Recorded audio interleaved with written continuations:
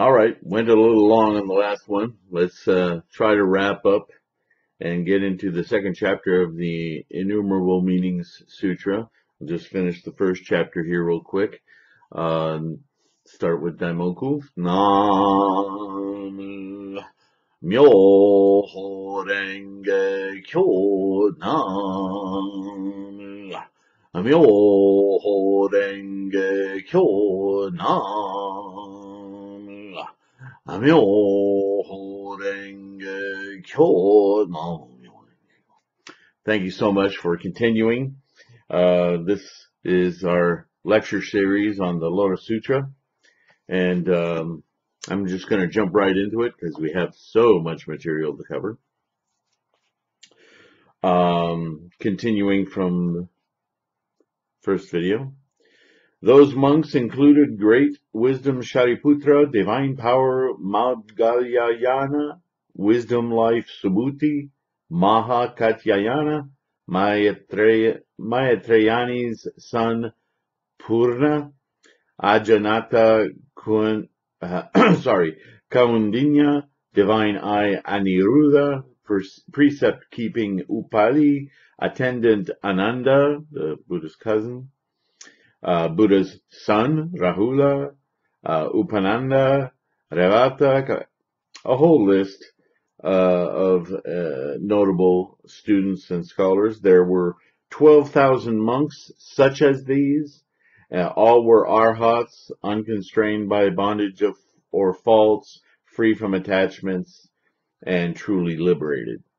In other words, he is surrounded by excellent students who had practiced enough at this point of all the previous teachings. They had understood the difference between their human mind and their Buddha mind, and could perceive with compassion the reality of all phenomena. At that time, magnificently adorned Bodhisattva, the Great One, realizing that everyone in the group was sitting in concentration, got up from his seat, went up to the Buddha, and with 80,000 Bodhisattva Great Ones in the assembly, prostrated himself at his feet, made processions around him 100,000 times, scattered heavenly flowers, burned heavenly incense, and presented the Buddha with, wait for it, with heavenly robes, garlands, jewels of priceless value that came rolling down from the sky and gathered on all sides of the clouds. Heavenly bins and bowls were filled with all sorts of heavenly delicacies, which satisfied people naturally just by their color and aroma. They placed heavenly banners, flags, canopies, and musical instruments everywhere, pleased the Buddha with heavenly music, then knelt with hands together before him, and in one voice wholeheartedly praised him in verse, saying, "He is great, the great awakened one, the great holy Lord. In him there is no defilement, no contamination." Okay, so I'm not going to read that whole prose section. I'll let you do that. What I want to make a point of here, and there's a lot of prose, and then we're going to jump right into the Dharma preaching chapter, again, in the Innumerable Meanings Sutra, which is the opening sutra to the Lotus. There's all these flowery descriptions of all these hundreds of thousands of people and the circumambulations around Buddha, blah, blah, blah. What you can envision in your mind when you read this kind of prose, especially about the prostrations and the circumambulations, think of it this way. This is a sermon being developed and delivered by Shakyamuni. And so what he's actually saying is, okay, my whole purpose in these lectures is to teach, or to give you, as I said earlier, mental concepts to chew on so that you can gain the insights of your own Buddha mind. And here, as I'm thinking about how to do that, comes rushing in these ideas and questions that need to be addressed in order to fulfill the largesse of what I'm trying to get you to perceive. Okay, so instead of using the words that I just used, I can replace largesse with the 80,000 monks who have achieved liberation already, swirl around in my mind and deliver to me in prose the following information or questions. You'll notice that all of the sutra, uh, although there are moments of praise for the sutra itself, because as I said earlier, the act of reciting or repeating or reading, studying, is a first person act that in fact invokes the very insight and enlightenment we're trying to gain. It's actually the method of enlightenment. And as we'll get to that later about repeating a single word or copying or writing or teaching, as I'm doing right now, is, I don't want to use that word, is the act itself of clarifying the human mind and seeing clearly with the Buddha mind. It's the act of as Nietzsche would say, single-mindedly seeking the Buddha, or the company of, or the union of the Buddha mind. Okay? So this is one of the big motivators for me, is that this is my practice, so this enables me to attain awakening enlightenment, even as I am trying to communicate with my human frail faults and all, the enormity and preciousness of this incredible insight. Okay? So this is what he's putting into words. It's not that there's all these people running around and falling flat and it's the thought process that he's putting into words. So he can enjoin you in the largesse of this information that he's delivering. Follow me? All right. So now we get to the Dharma preaching. At that time, magnificently adorned Bodhisattva, the great one with the 80,000 Bodhisattva, we're still in this ceremony, right? Finished praising the Buddha with this verse and said to him in union, 80,000, like a whole football stadium, says, "World honored one, we, an assembly of 80,000 bodhisattvas, now want to ask you about the Tathagata's Dharma, but wonder whether the world honored one will hear us or not." How can he not, right? The Buddha said to magnificently adorned Bodhisattva and the 80,000 Bodhisattvas, "Good, good, you have known well, good sons, that this is the time. What would you like to ask? Before long, the Tathagata will enter complete nirvana. After nirvana, no one will have any doubts. What is your question? I will answer it." Now, in the format, like in other translations, obviously this has been simplified, there's this formal asking of the question 3 times in 3 slightly different ways. And then the Buddha goes, "Oh, okay, I'll take you seriously and I'll answer now." Right? That's the formal format of this whole ceremony. You can imagine if the learning of this practice is constant repetition, then repeating something 3 times about repeating something 3 times, it's going to stick in your mind, not the repetition, but the question. And repeating it 3 different ways also isolates some subtleties of the question itself. So everything's a device, you see? All right. The magnificently adorned Bodhisattva with the 80,000 Bodhisattvas said to the Buddha in unison again. They're really good at this. "World honored one, if Bodhisattva great ones want to attain supreme awakening quickly, what gateway to the Dharma should they use? What gateway to the Dharma leads Bodhisattva great ones to attain supreme awakening quickly. The words are well chosen, and there are different versions and different translations, but there's a lot of specificity. It doesn't, how do I gain enlightenment? How do I awaken? This is because over the 40-some years of his teaching previously, Shakyamuni taught awakening, again, as I said before, in stages.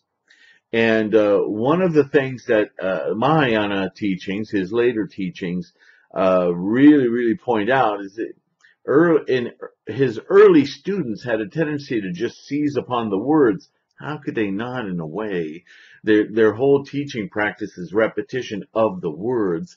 And see, the danger in that is that they got stuck on the words. They started thinking of the words like they were magical formulas, that if they just repeated the words enough, they would attain enlightenment. There's some merit to that, and that doesn't go away in the entire practice. In fact, that's why we chant Namu Myoho Renge Kyo, Myoho Renge Kyo being the Japanese phonetic of Saddharma Pundarika, right? The Lotus Sutra itself, the title of it and the title of every chapter. So there's still a lot of attachment to the words, but what Shakyamuni took great pains to try to explain, if you read some of the early Mahayana texts like the Lankavatara Sutra and others, he makes clear that, look, don't get stuck on the words, the actual characters, get the meaning of the words.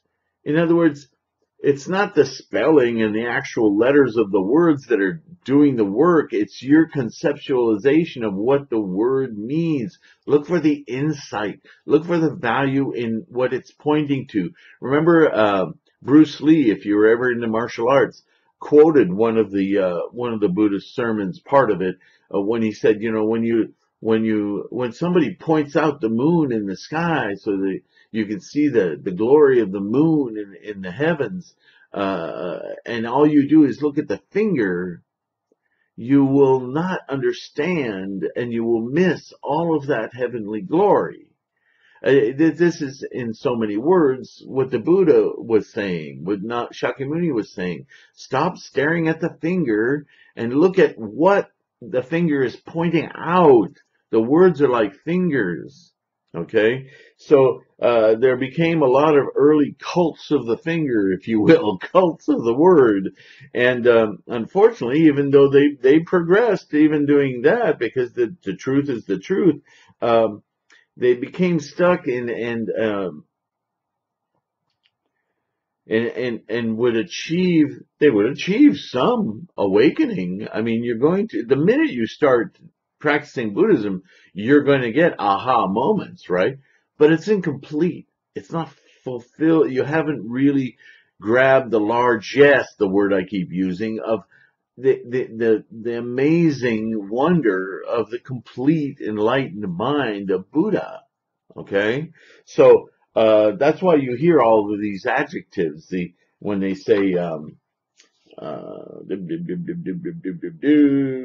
what is gateway to attain supreme awakening, and also supreme awakening quickly, because it wasn't until the Mahayana really that the awakening and the Buddha mind was firmly placed in the now, not in 16 million lifetimes and blah, blah, blah, blah, blah. We'll get to that. But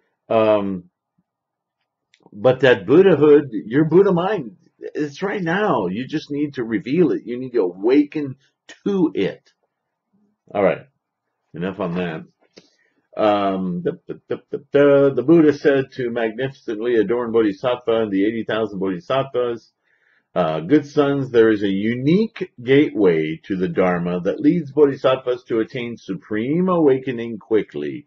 If a Bodhisattva learns this gateway to the Dharma, he will attain supreme enlightenment. Oh boy, here it is, right? World-honored one, what is this gateway to the Dharma called? What does it mean? How does a Bodhisattva practice it? Couldn't be any plainer of a question, right? The Buddha replied, good sons, this unique gateway to the Dharma is called innumerable meanings. A bodhisattva who wants to practice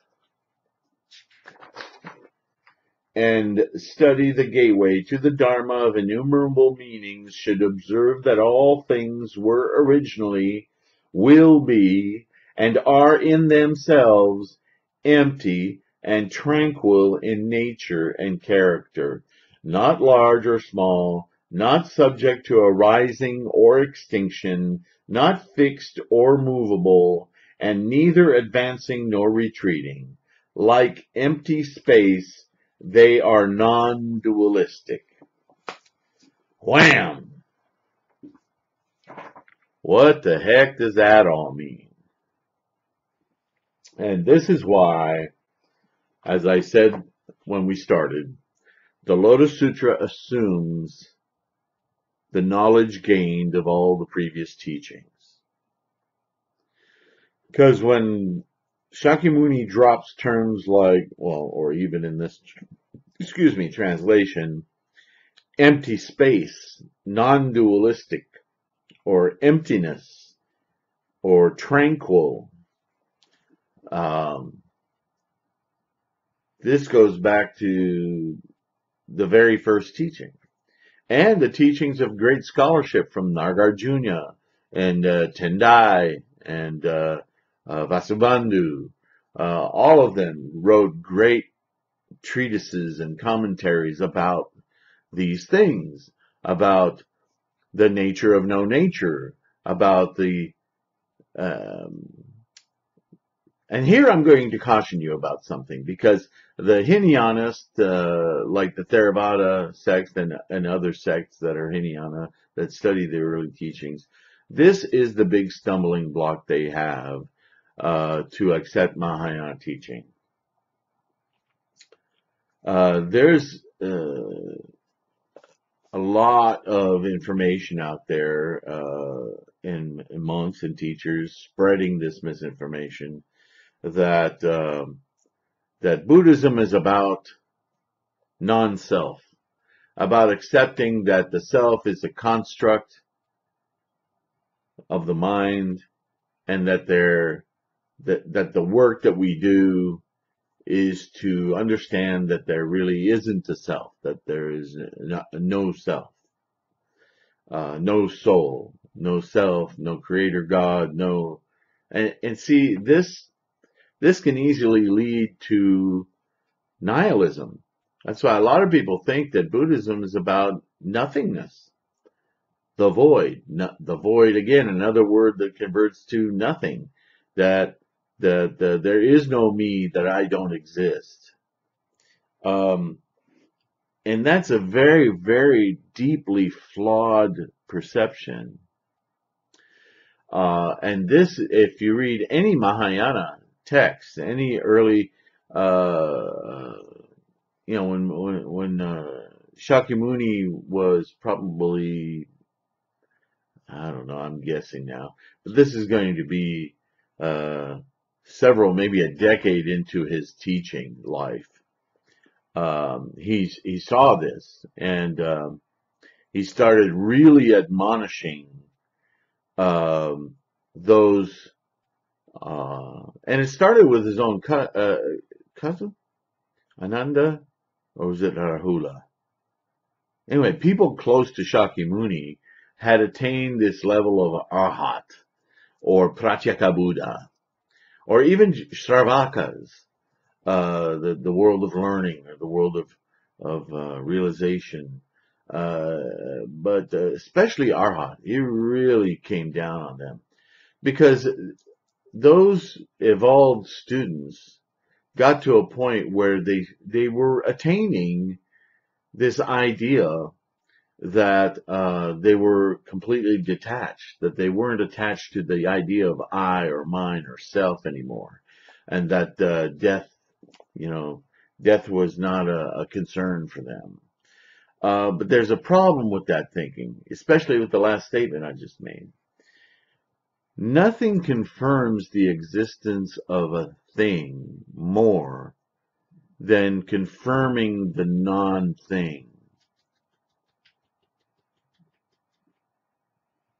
How many times have you heard somebody say, "I'm not angry"?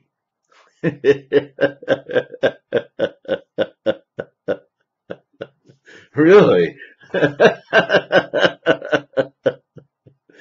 Nothing confirms anger more than somebody who screams at you that they're not angry. Okay. This is the same thing with self and known self, no self. The if you read carefully, what is actually said is that there is no self nature. There is no pervasive, permanent phenomena of self. And that is emptiness. In other words, realizing that everything is a conjured, impermanent experience. Not that it doesn't exist, but that it doesn't exist per se. In other words, to say it another way, it is not that one should understand no self as much as one should understand that the self was never there to begin with. Unborn would be a more, and you'll see that term used as well. If you ever watch the movie The Matrix, they use this concept for the whole movie, that we're living in a program. Well, the program is samsara. It's the conditioned mind. It's our human mind that just wants to make distinctions between this and that, self and other, me and you, that, this. This is not that, that is not this. You hear the negation again? The negation of something proves the something. This is a device of the human mind, the monkeys. The reality is that all of this is just a momentary experience, followed by an identical moment that is only identical because we persist on craving permanence in things. That in this next moment, everything could be completely different, but we don't want it to be. Our cravings, our desires are for this to be this and that to be that. And so from one moment to the next, that same energy creates an inertia and follows. But guess what? Over time, our cravings just can't keep it up. Right? So look up the word entropy. There's nothing, no matter how determined it is to continue, that doesn't slowly decay. Look at the human life. The whole reason that we're born is from a tremendous amount of inertia of energy that wants to be. What is being? Being is separation. It's identification. It's this and that. Me and you. Self, other. So it happens. And for the rest of our life, our self, other energy manifests and then starts to dissolve.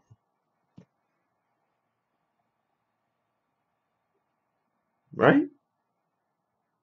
This is Buddhism.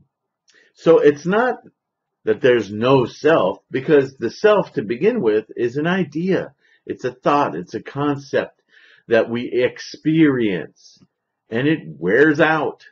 But the truth is that experience is a moment-to-moment thing. It's nothing permanent. We didn't take a dash of this and a dash of that and create another this. It's like an idea. That's why you heard a lot in the last century about life is a dream. You could look at it that way if that works for you. But if I take a knife and I cut my arm, I experience bleeding and a cut arm. It's not fantasy dreaming. It's dreaming with consequences, if you will. because we're so inexorably attached to thingness that we make it a real experience. And if it's real, then it has to have consequences. And those consequences are self-manifested. That is the whole point. Suffering precipitates from our fanatical attachment to permanence, to wanting to keep things real. Make sense? I'm going to keep repeating it because Shakyamuni's going to keep repeating it. But I want you to kind of get that in your heads early. This is what's happening. Like empty space. What have they discovered about empty space recently, by the way? A little science. They discovered that empty space has mass. How is that possible? That's because of quantum gravity. Things, it turns out, like minute particles or waves, because they don't know what to be at that stage, it's so minute. Energy, in other words, keeps manifesting and unmanifesting constantly. And so it leaves little traces of its mass, and therefore empty space has so much mass, in fact, that it competes with gravity, and that's what is making our universe expand. Chew on that. Look it up. It's very interesting. Okay.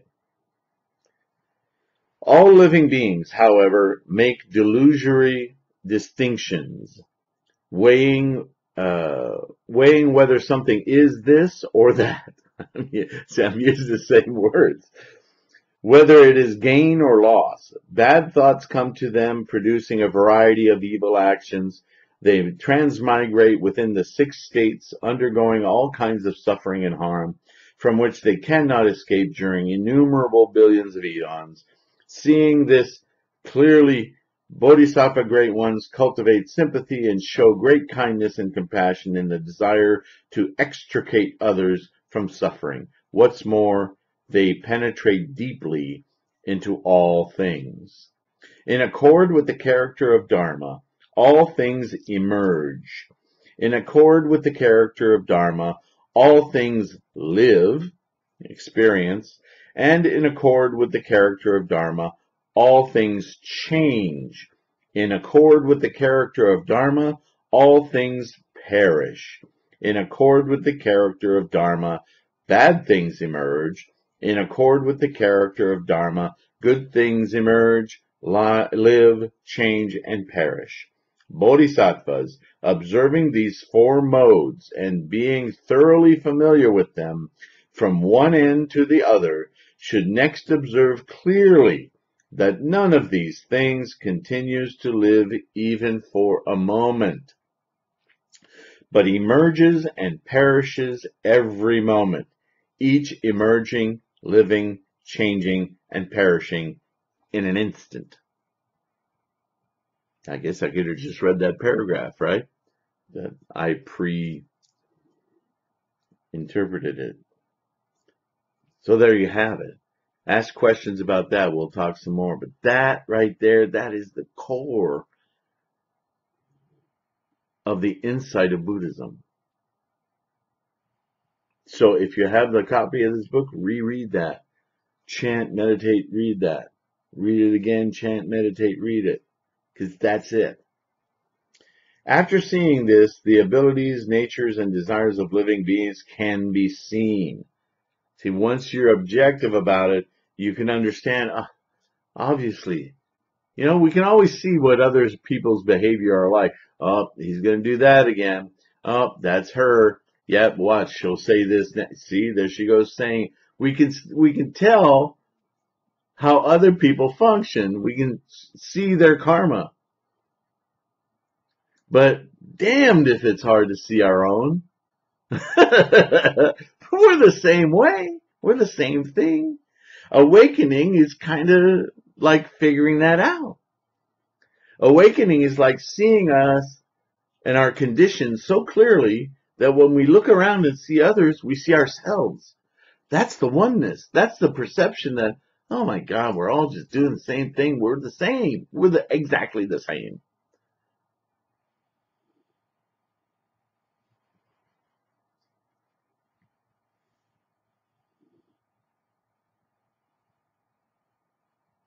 The innumerable meanings emerge from one Dharma.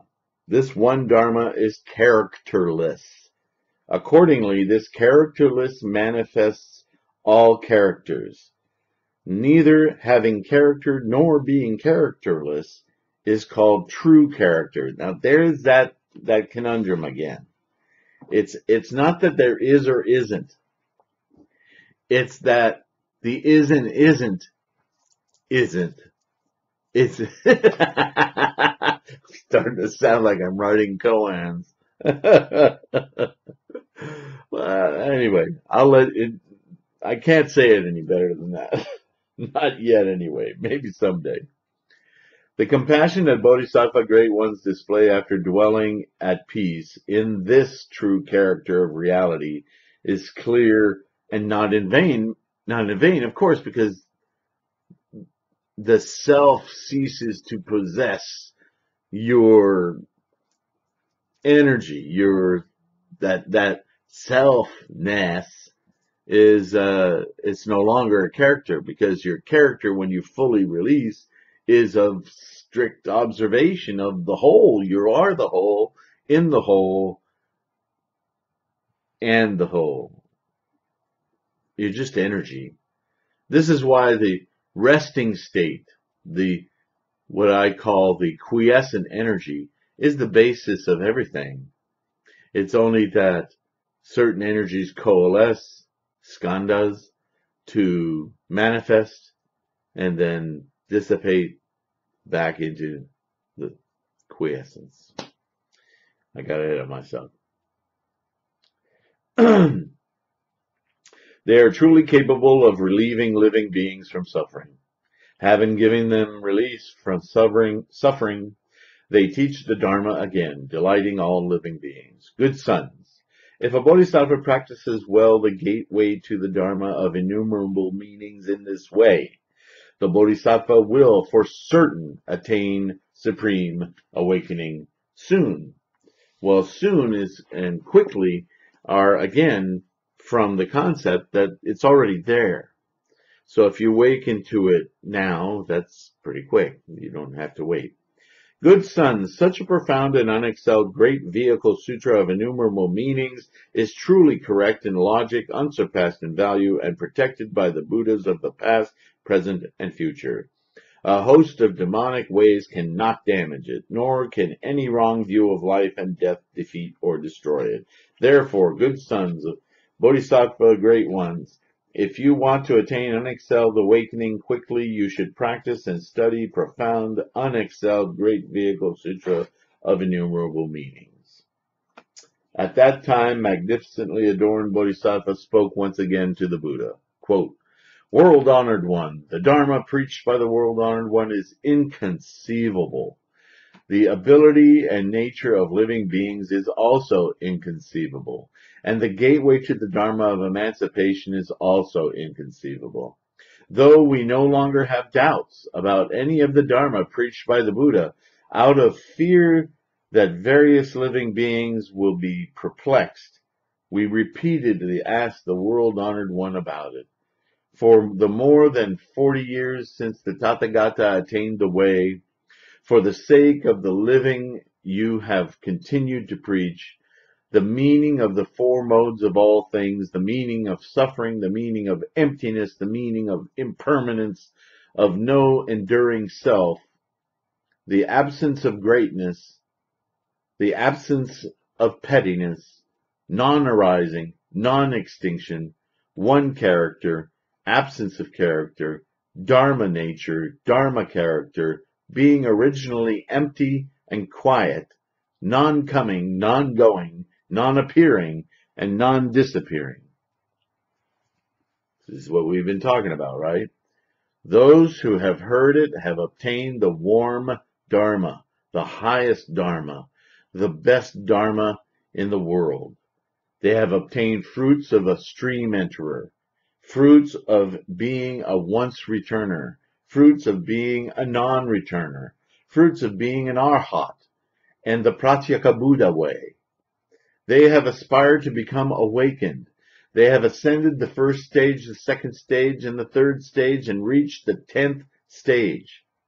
In what sense is what you preached in the past, the meaning of all the Buddhas, different from what you preach today? One hears that if bodhisattvas practice only the profound and unexcelled Great Vehicle Sutra of innumerable meanings, without fail they will soon attain unexcelled awakening. Is that true? Please, world-honored one, out of the compassion and pity for all, analyze this for the sake of living beings everywhere, and leave no doubt in the minds of all those in the present and future who hear the Dharma. So they still have doubts. Then the Buddha said to great adornment Bodhisattva, great good son. You have raised good questions for the Tathagata about the subtle and wonderful meanings of the profound and unexcelled great vehicle. Again, this is a conversation Buddha Shakyamuni is having in his own mind, and he's saying, I haven't explained this fully yet. I still have a look of perplexed wonder in my students. You should know that you will greatly enrich many, pleasing human and heavenly beings, and relieving living beings from suffering. This is the truth of great compassion, a truth that is not in vain. For this reason, you will surely and quickly attain unexcelled awakening. You will also enable all living beings in the present and future to accomplish unexcelled awakening. What is he talking about? This is the big difference of Mahayana I was alluding to earlier that the Hinayana don't get, is that in order to have fully experienced enlightenment at its full, you can't practice selfishly to awaken yourself without awakening your environment. You have to work to help others awaken. This is the way we truly discover the depth of our own experience, our own life. How many examples do you need in life that you learn just in samsara, just samsaric reality? Forget Buddhism for a minute. Anything you learn in life is a result of rubbing up against others. I don't mean physically. I'm mentally. What we call teachers, what we call students, what we call teaching and learning happening in our own heads. Love, anger, relationships, all of the emotions, they all occur as a result of relations. So how could you possibly attain a completely full, unexcelled enlightenment, extricating yourself from everyone else? That's flawed. That's a small, yes, you'll learn a lot, you'll see a lot, but you won't fully discover the complete release of a bodhisattva. It's the Buddha way we seek, the Buddha mind we seek. And only through bodhisattva practice, not pratyeka Buddha, not shravaka, not arhat, only through bodhisattva practice in assisting others do we, A, learn what we really know, B, learn what we don't know, and C, learn the true nature of all phenomena, not just our self, not self. Follow? So here I circled this next paragraph. Good sons, after sitting upright for 6 years under the Bodhi tree at the place of the way, I could attain supreme awakening. With the eyes of a Buddha, I could understand that not all the teachings could be proclaimed. Why was that? I knew that the natures and the desires of living beings were not the same. As their natures and their desires were not the same, I taught the Dharma in various ways. I used the power of skillful means to teach the Dharma in various ways, and after more than 40 years, the truth has not yet been revealed. This is why there are differences in the way living beings take the way and why they do not attain unexcelled awakening quickly. This is where the Lotus Sutra, and this is the preamble to the Lotus Sutra, this is where he comes back to this popular refrain from earlier Mahayana teachings that, listen up, Hinayanas, and the people I've taught for 40 years, you don't have the complete picture yet. You're good students. He keeps calling them good sons. But listen, good sons, the Dharma is like water that washes away dirt. Just as the water in a well, a pond, a stream, a river, a valley, a ditch, or a great sea is equally effective in washing away all kinds of dirt, so Dharma water effectively washes away the filth that afflicts living beings. Good sons, the nature of water is the same, but a stream, a river, a well, a pond, a valley, stream, ditch, and a great sea are distinct and different from each other. The nature of the Dharma is like this. There is equal effectiveness and no differentiation in washing away the waste of afflictions, but the three teachings, the four fruits, and the two ways are not one and the same. Good sons, though the water washes equally well, a well is not a pond is not a stream or a river, and a valley, stream, or a ditch is not a sea. Just as the Tathagata, the world's hero, is free in the Dharma, all of the teachings in his sermons are like this. Though early, middle, and late teachings equally wash away the delusions of living beings, the beginning is not the middle, and the middle is not the end. Teaching at the beginning, in the middle, and at the end are the same in expression, but different in meaning. Meaning. Good sons, after leaving the king of trees, when I turned the Dharma wheel of the four truths for the 5 men at Deer Park in Varanasi, Ajnata, Kwandinya, and the others, I taught that all things are originally empty and calm, ceaselessly changing, arising, and perishing in an instant. I'm going to have to stop this before I get cut off like I did the last video. When I spoke in various places during the middle period, proclaiming the 12 causes and conditions and the 6 transcendental practices for monks, and the groups of bodhisattvas, I also taught that all things are originally empty and calm, ceaselessly changing, arising and perishing in an instant. Now, preaching the great vehicle sutra of innumerable meanings, I also teach that all things are originally empty and calm, ceaselessly changing, arising and perishing in an instant. Good sons, this is why the teaching at the beginning, in the middle, and in the end are the same in expression but different in meaning. Since the meaning is different, so too the understandings of living beings differ. And since understandings differ, so too attainments of the Dharma, of its fruits, and of the way differ. And we're going to get into that difference in the next video. Sorry. Leave that little hook in there.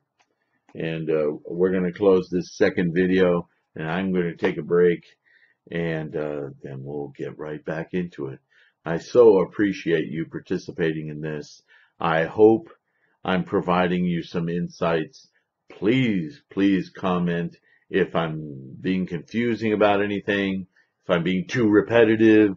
Let me know. Let me know your thoughts. I'm doing this to help you. So, guide me. And I'll close with Sancho Daimoku. Nam Myoho Renge Kyo Nam Myoho Renge Kyo Nam. Myoho Renge Kyo. Thank you very much. And I'll see you soon. Stop by.